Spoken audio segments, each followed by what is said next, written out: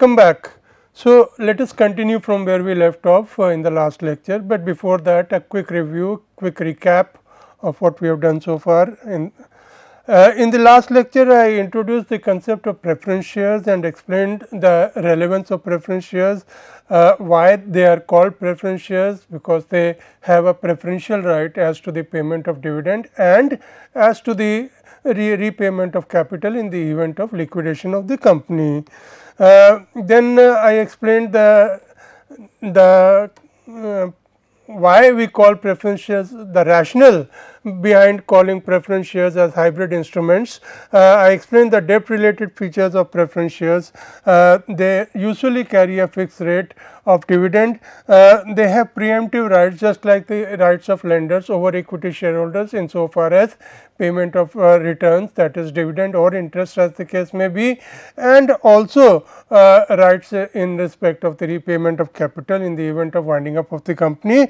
Then preference shares have no voting rights in the normal course as in the case of debt instruments. However, of course, if the preference dividend is in arrears for 2 years or more, then the preference shareholders get a right under section 47 of the 2013 Companies Act to vote on resolutions on which equity shareholders are entitled to vote. The equity related features of preference shares, well, dividend on preference shares is discretionary. This is a very important feature. It is an appropriation of profits and therefore, you do not get any tax shield on dividends. And secondly, the important feature is that a dividend is not a charge against the profits, pretty much similar to equity dividend in the context of this particular property. Then we discussed the types of preference shares. We discussed cumulative and non-cumulative preference shares, convertible and non-convertible preference shares, which can be converted to equity shares as per the terms of issue. Cumulative preference shares incidentally are those shares on which if dividend of a particular year is not paid, then that is carried forward to the subsequent years. In other words, the arrears of dividend are not extinguished in the year to which they relate, but they get carried forward. We talked about redeemable preference shares and irredeemable preference shares. We also discussed the rationale behind the abolition of the issue of irredeemable preference shares in our country, in India. We also discussed participating and non-participating preference shares. Participating preference shares being those that are entitled to participate in the profits of the company and the resources of the company in the event of winding up over and above the fixed rate of recovery of their dividend and paid up capital as the case may be. In other words, they become part of the kitty that belongs to the equity shareholders in the event of payment and declaration of dividends as well as redemption of capital, winding up of the company. Callable preference shares are shares which can be called up by the issuer as per the terms of issue at the discretion of the issuer. That is why they are called callable. The callability property relates to the call option property, which is the right to buy an asset. Callable preference shares accordingly carry a right on behalf of the issuer or to exercise that right and call back the capital at its discretion. So, they are called callable preference shares. Why irredeemable preference shares are not allowed rather to be issued to the public in India? Well, this issue was examined by the Sachar committee and it was felt that because such preference shares do not provide an exit route to the investors in the event of the company being in bad shape, and moreover the returns on those shares may be completely cut off from the environment in which they relate, that is the market risk premium and so on, and as a result of which it was decided that these shares, keeping in view the level of literacy insofar as financial literacy is concerned that presents itself in our country, these shares should not be allowed to be issued by corporates. In treatment of preference shares, if the preference shares carry a fixed rate of dividend and or if the preference shares have a fixed maturity, then they are to be considered as part of liabilities as per the IFRS provisions, and if these conditions are not a part of the issue, then they would be treated as part of equity. Then we discussed the difference between warrants and options. Warrants are sweeteners that are usually attached either to the issue of preference shares or to the issue of debentures by a company, which these instruments are tradable parts of the primary instrument, and they can be traded in their own rights, and these instruments entitle the holder of the instrument to buy an equity share or one or more equity shares in the company at terms that are specified in the issue document at a price which is called the exercise price, and on or before a date which is called the expiry date. So, warrants are instruments which are issued by the company itself, by the issuer company, and they entitle the holder of the warrant to subscribe to the equity shares of the company at the exercise price and on terms as to the maturity, as to the expiry, which are contained in the issue documents. As far as options are concerned, options are tradable contracts which are usually traded on appropriate derivative exchanges, and they are issued by the relevant exchange for trading, they are released for trading by the relevant exchange, and they really do not have anything to do with the issuer company of the underlying asset. So, that is the fundamental difference between the warrants and options that we discussed in the last lecture. Then we moved on to risk and arbitrage. We defined risk in terms of uncertainty, and we agreed that if there is an instrument which guarantees the payment of a certain amount, which guarantees a certain value at a future date, then obviously there is no risk attached to that investment. If the guarantee is infallible, if the guarantee cannot be, if the guarantee will not be defaulted upon, and therefore, we said that if there is absolute certainty as to the value of the or the final value of our investment, then there is no risk. Putting it in other words, one could say that risk arises from the uncertainty in the future value of a investment. If the investment can take two or more values at the future date, then that results in the risk in the mind of the investor at the point of investment. So, risk was treated as synonym with uncertainty, and then we said that it is only when the value of the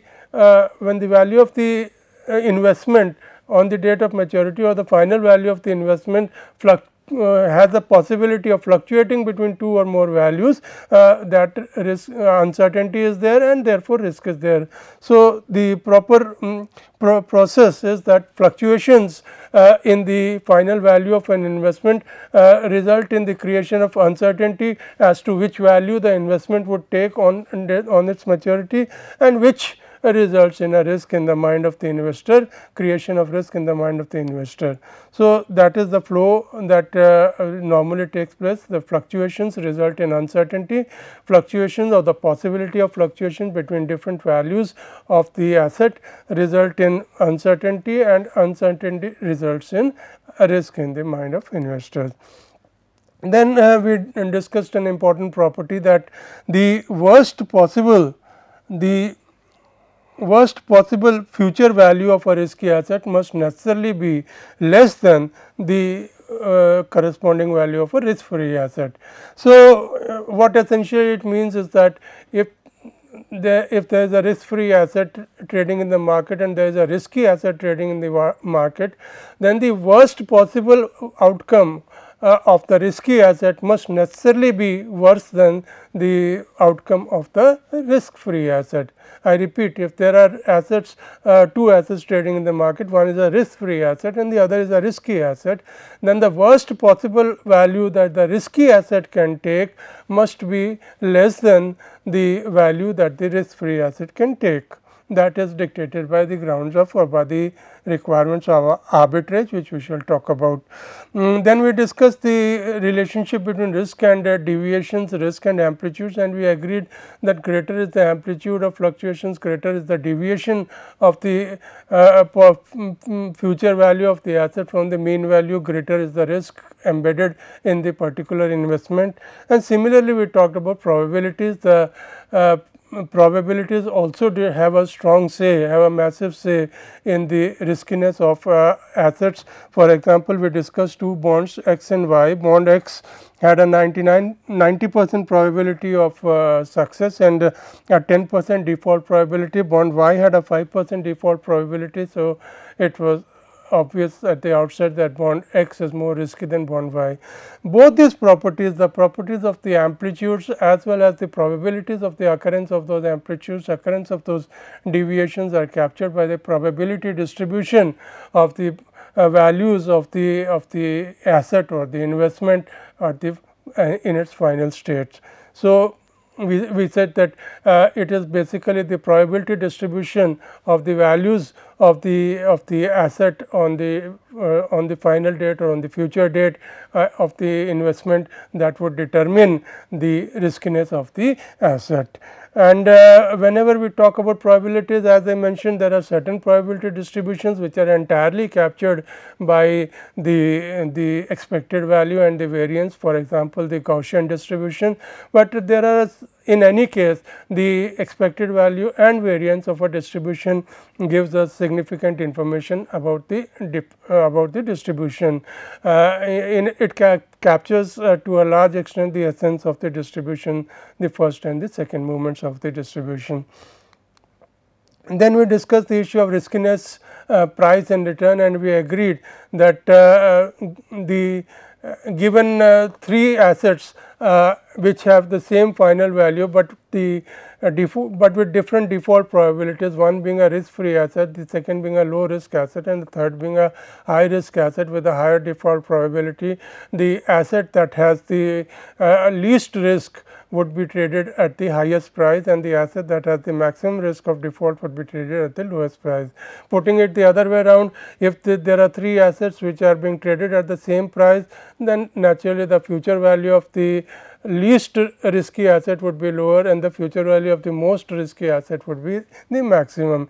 In other words, the expected return would be a function of risk, and the most risky asset would give you the highest expected return and the least risky asset or the risk free asset would give you the lowest return. This was depicted in this diagram which we discussed in the last lecture.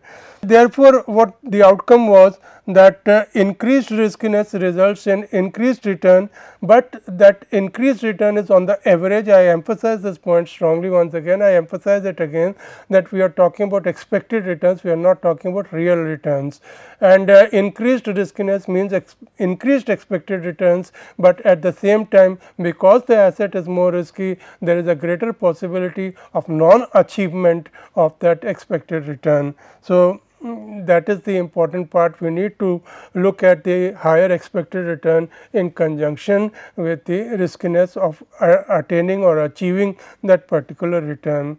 Now, again putting it the other way around, putting all the things in the other way around, what we find is that if there are three assets having the same maturity value and different levels of risk, then the asset that is having the least risk or the risk free asset, as the case may be, would be traded at the highest price. In other words, the discount rate would be the lowest in the case of the risk free asset and the discount rate would be the highest in the case of the risky asset.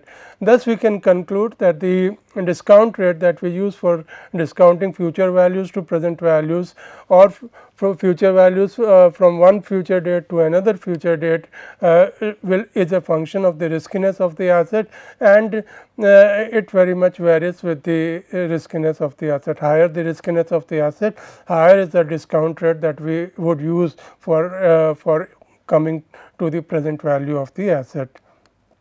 Then we moved on to arbitrage and we introduced the concept of one price, the law of one price, and we said that in the absence of confounding factors like liquidity, financing, taxes, credit risk and so on, identical sets of cash flows would sell at the same price.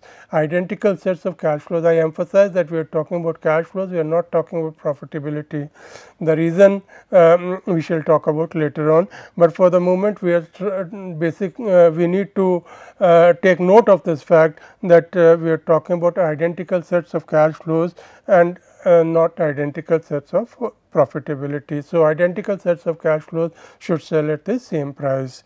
Then we discussed this diagram of arbitrage, and we agreed that for example, if we have asset B A and asset B, asset A is providing you a higher return, higher expected return compared to asset B for the same level of risk, and therefore, this would not be sustainable in equilibrium, and people would sell off asset B, people would buy asset A, that would increase demand for A, that would decrease demand for B, and resulting in the price of A increasing, the price of B decreasing, and therefore, the return on A decreasing and the return of B increasing until they converge. Similar situation will be with assets C and D, but we cannot say much about assets A and D, because asset A has a higher return, I am sorry, asset B and D. Asset B has a lower return than asset D, but then asset B also has a lower risk than asset D.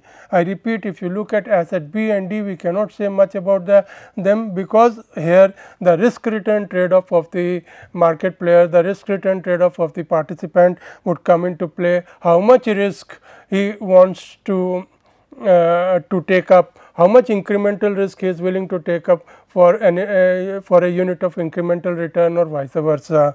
So, here because we are not aware of the risk return trade offs of investors, we cannot say much about the relationship between asset B and D.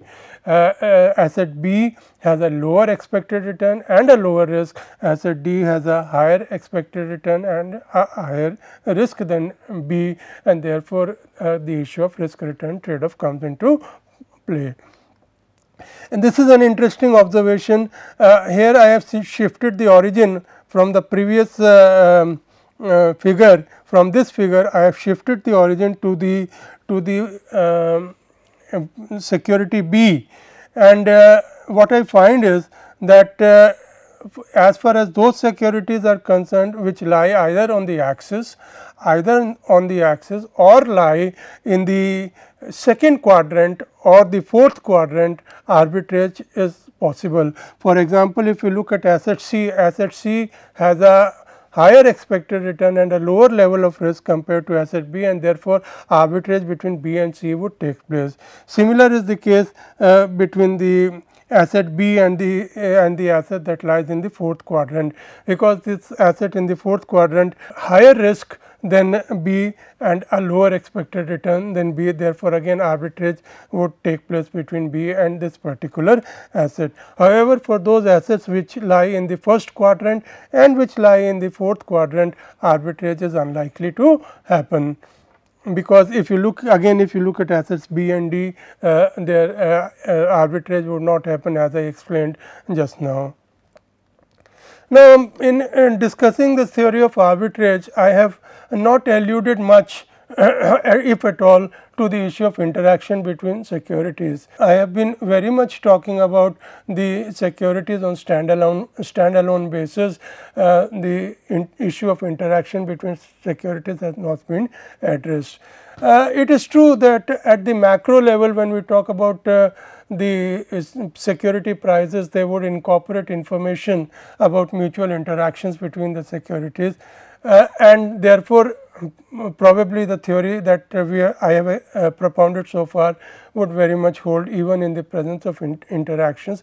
But at a micro level, I need to emphasize that there may be situations and there may be strong situations where an investment may prima facie not be justified on a standalone basis, but because it contributes effectively the portfolio of securities of the investor in a positive manner, the investor may be willing to take up that security at a price which is not justified by the market conditions. For example, I would like to venture to the extent of saying that there may be situations where a security with a negative return could be invested in by an investor, because the introduction of that security into his existing portfolio may result in significant reduction in risk. But this is very much at the micro level. At the macro level, one may expect that the securities prices incorporate information about mutual interactions as well. Now, we look at certain examples of arbitrage. We take a closer look at the examples of arbitrage to make the exposition absolutely crystal clear. Let us look at the case of two assets x and y, and there are two possible states of nature at a future date. I simply named them as alpha and beta. They could be anything. They could be a boon. It could be, one of them could be a boon, the other could be a recession. One could be high rainfall, the other could be low rainfall. Whatever the case may be, as a general nomenclature, I have named them as alpha and beta. Both the assets x and y are priced at 100 at t equal to 0 as of today. And as on the end of the horizon, investment horizon of the investor, if the state alpha materializes, both of the assets give a 0 payoff, and if the state of nature beta materializes on the date of the investment horizon, end of the investment horizon, then asset x is going to give you 110 and asset y is going to give you 120. So, in the two possible states of nature alpha and beta, if alpha materializes, there is 0 payoff from both the contracts or both the investments, and there is a payoff of 110 versus 120 in case the state of nature beta materializes. If both the assets are being priced at 100, then it is quite natural that there would be arbitrage between them, and therefore, this we can safely conclude that in this sort of scenario arbitrage will operate. The price of A will decline, the price of B will increase until they achieve equilibrium returns. Let us talk about portfolio P and Q. Now, portfolio P and Q, portfolio 2, I am sorry, let us talk about portfolio 2 comprising of assets P and asset Q. Now, this is very interesting. Both of them are priced at 100, and if the state alpha materializes, state of nature alpha materializes, the asset P gives you 0, the asset Q gives you 10 in units of money, whatever the unit of money may be. If the state beta materializes, then you get 100 on asset P and 0 on asset Q. Prima facie, it may seem that asset P is definitely superior because it has a payoff of 100 if the state beta materializes, but a closer look reveals otherwise. In this situation, it is really not unambiguously correct that asset P is the superior asset. Why we cannot say so? Why we cannot say that asset P is superior? For example, let us take the situation where the probability of happening of state alpha has been estimated as 99.99% to 0.9999, and the happening of state beta is carries a probability of 0.0001. What happens in that situation? Clearly, the expected value of Q turns out to be higher than the expected value of P. So, until and unless we have further information about the occurrences of state alpha and state beta, we cannot prima facie conclude that just because the payoff of asset P is higher in one of the states, there should be arbitrage between P and Q and the relative prices should change. It is quite likely that the current market prices actually reflect the relative probabilities of the occurrence of state alpha and state beta, and therefore account for the differential payoff in the two states. Let us look at some more examples. Let us look at portfolio 3. Portfolio 3 involves asset A and asset B. The prices are open. The price of asset A I have represented by P A, the price of asset B I have represented at P B at t equal to 0.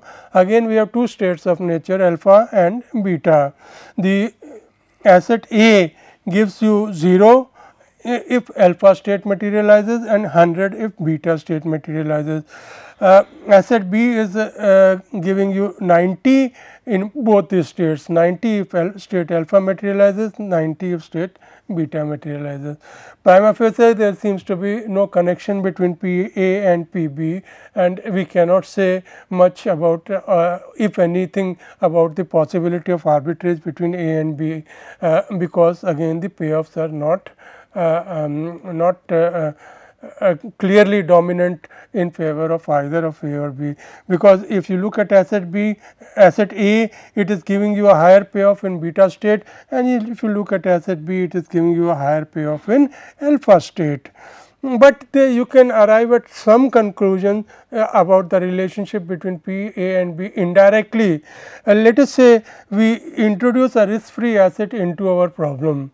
We introduce a risk free investment at t equal to 0 in a risk free asset equal to the present value of 10.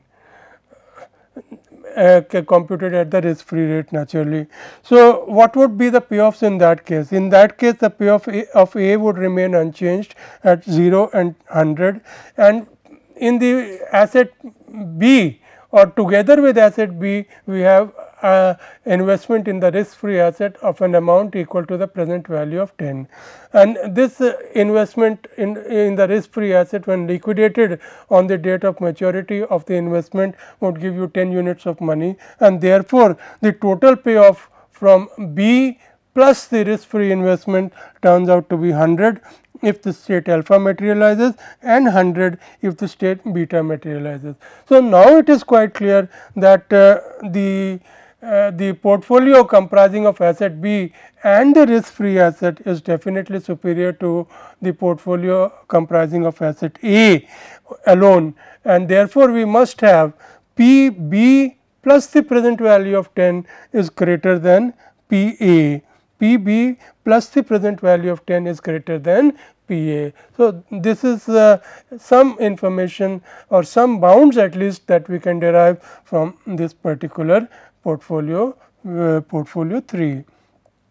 Similarly, we can work out the bounds in respect of portfolio 4, which comprises of again two assets A and B priced at P A and P B.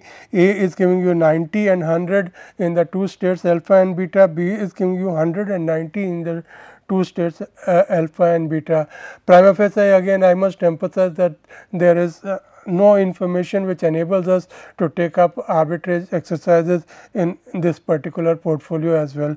However, we can work in the same manner in which we did in the case of portfolio 3, and we can arrive at bounds for P B and P A. P B must lie between P A minus present value of 10 and P A plus present value of 10, and by symmetry we can have we get the same bounds for P A as well.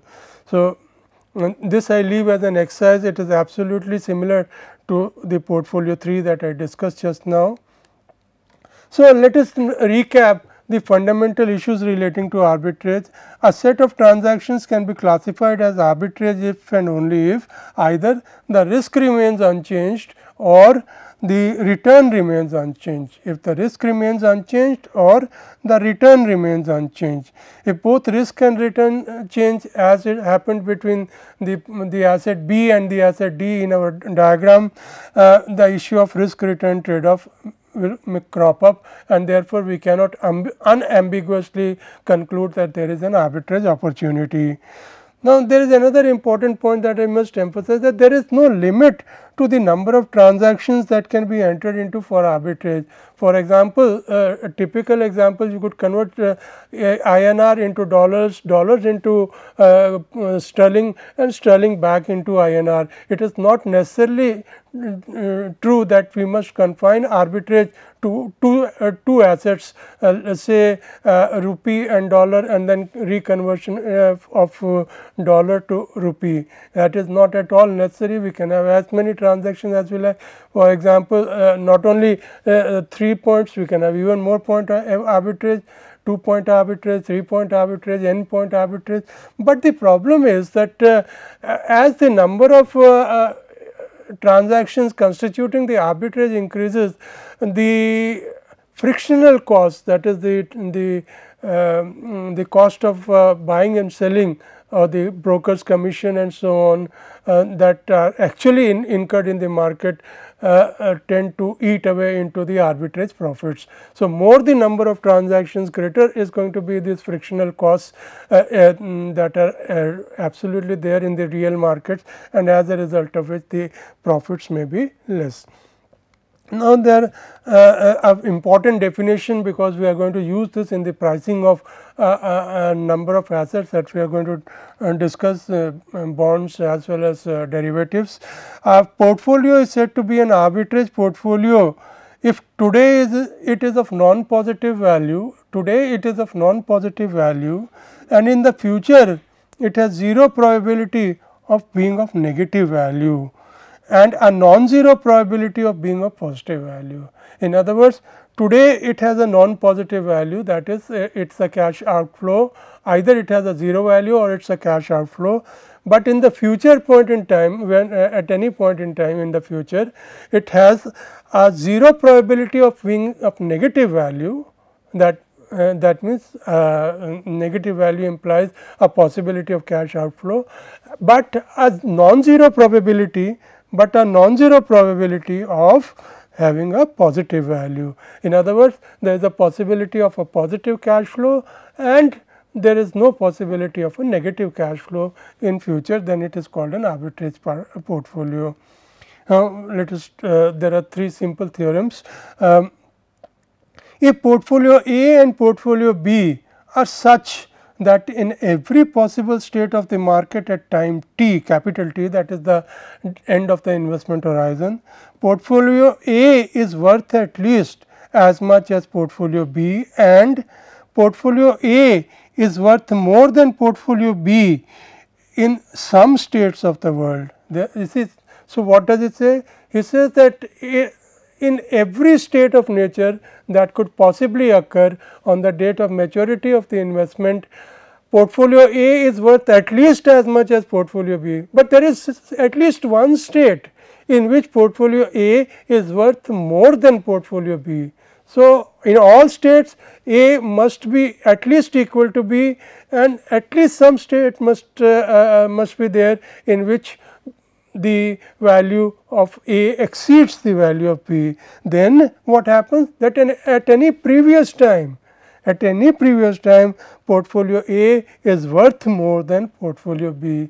Portfolio A is worth more than portfolio B. I established this theorem by an example. Again, let us consider 2 states of nature, state alpha and state beta. We long portfolio A, so that costs us P A, it is a cash outflow. So, we write it as minus P A. We short portfolio B, and because shorting results in the inflow of cash. So, we take plus P B. Now, let us assume that in the state alpha the portfolio A gives me 10, the portfolio B gives me 0, and in the state beta the portfolio A gives me 100, the portfolio B gives me 100. In other words, in the state alpha, in both the states alpha and beta, portfolio B is junior to portfolio A, is superior to is at least more than or equal to portfolio B, and there is one state alpha in which portfolio A is superior to portfolio B. Let me repeat, in both the states portfolio A is at least as good as portfolio B, but there is one state alpha in which portfolio A is superior to portfolio B. Now, please note this minus sign here in the beta column of portfolio B, because please note we are short in portfolio B, and because we are short in portfolio B, so the payoff would be negative of whatever the actual payoff on the portfolio is, and therefore, we write it as minus 100. So, the net result of combining these 2 portfolios, long portfolio A and short portfolio B, is that we get a payoff of 10 if alpha state happens and a payoff of 0 if beta state happens. Clearly, this is a non-negative payoff, the payoff is either 0 in one state or positive in the other state, and therefore, the cost of establishing this portfolio must be positive. In other words, there should be a cash outflow at t equal to 0 for establishing this portfolio. Therefore, PB minus A should be negative. Thank you. We will continue after the break.